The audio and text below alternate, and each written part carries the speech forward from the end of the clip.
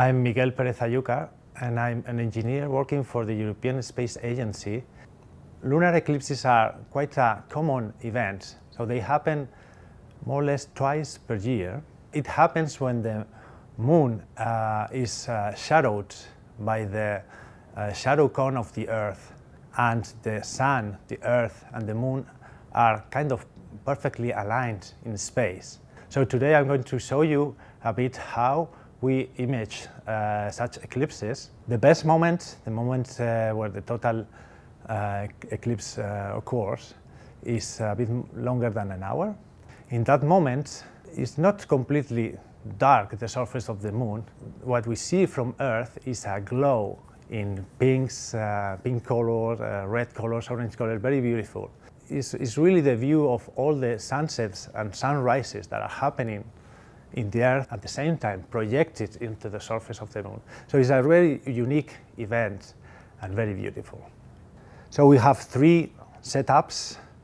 We have a very basic setup that is basically a tripod and a camera with low magnification. We have a second setup that is also camera and a tripod, but this camera has a photo lens, so we have a higher amplification of the image, or magnification of the image, so we can see the moon bigger in our CCD. And this is the, let's say, the more advanced setup, where we have a real telescope, full telescope, with a camera as well attached to it, taking the images. So for the very basic setup, we have a tripod, so that it gives stability to the image, and a camera on top.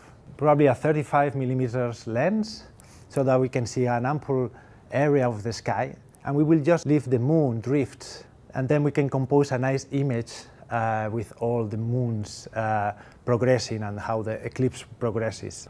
For the a bit more advanced setup, so with this type of telelens, that is something between a normal camera lens and a telescope, we can have magnifications of more or less, well, this one is 500mm, so we will have the moon that is probably a quarter of the image of on the CCD of the camera. Again, we need a tripod for stability of the image taking, and now we are going to use a device that will take the images for us, so that we don't need to touch the camera. These devices have a timer, and you can say every minute take an image of the moon. For this specific setup, as you see, it doesn't have any tracking device, and it has quite some magnification on the moon. So the moon will move really fast. So you will have to be adjusting the position of the camera by releasing the knobs of the tripod and tracking it. As well, the exposure times cannot be very long, because you will really see a bit of the blurring as the moon moves in your CCD. So for the penumbral part of the eclipse and the early partial eclipse, you can use exposures of 1 millisecond up to maybe 10 milliseconds. That should be good enough with a fixed setup. For the full eclipse, total eclipse, you will have to expose a bit more, so probably up to 100 milliseconds. So there you might start seeing a bit of the blurring, and that's why if you want really sharp images of the moon, you need to go to a mount device, like the more advanced setup that we have, in which we are really tracking the moon. So we need a telescope that has a quite large aperture, so we can have images that are very short exposure times to avoid any blurring for the atmosphere. So in this case, we have a kind of 1 meter focal length telescope with 25 centimeters aperture, and we have put again a reflex camera, and we'll start exposing at a regular interval. We use again an intervalometer, so a device that will allow us to not touch at all the device while the event happens. In this case as well, we have mounted it in a mount. So the mount will we will set it up such that it tracks the moon as it progresses in the night sky. So we really will not have to touch even the tripod or any of the device during the observation. With this type of device, you will get the best images of the moon. The moon will change quite a lot the brightness during the eclipse. So we will start really bright as the full moon, and will slowly dim its lights. So you will need probably to be changing the exposure time of the image. And remember that it's a slow event, so it takes it takes 5 hours for the full event to develop. So you will have time to do tests on your camera.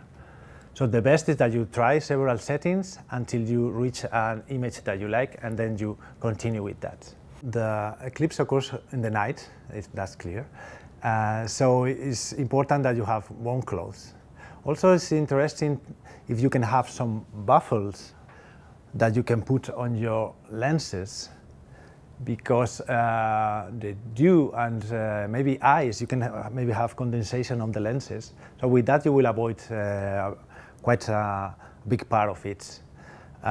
Remember as well to have your batteries ready before the event, so fully charged batteries, your SD card fully empty. You can also image the moon from inside your house if you feel like better to be inside of the house through a window. So the moon is very big, it's 0.5 degrees in the sky. So you will have some blurring of due to the thermal movement of the atmosphere, especially you have difference between the inside and the outside. But in general, the moon is big, so you will have pretty good images also from home. Of course, you will need to check first the weather forecast. We depend on the weather to take the nice images, or in fact to have any images maybe. So I wish you all clear skies. Yeah, have a great observation of the moon.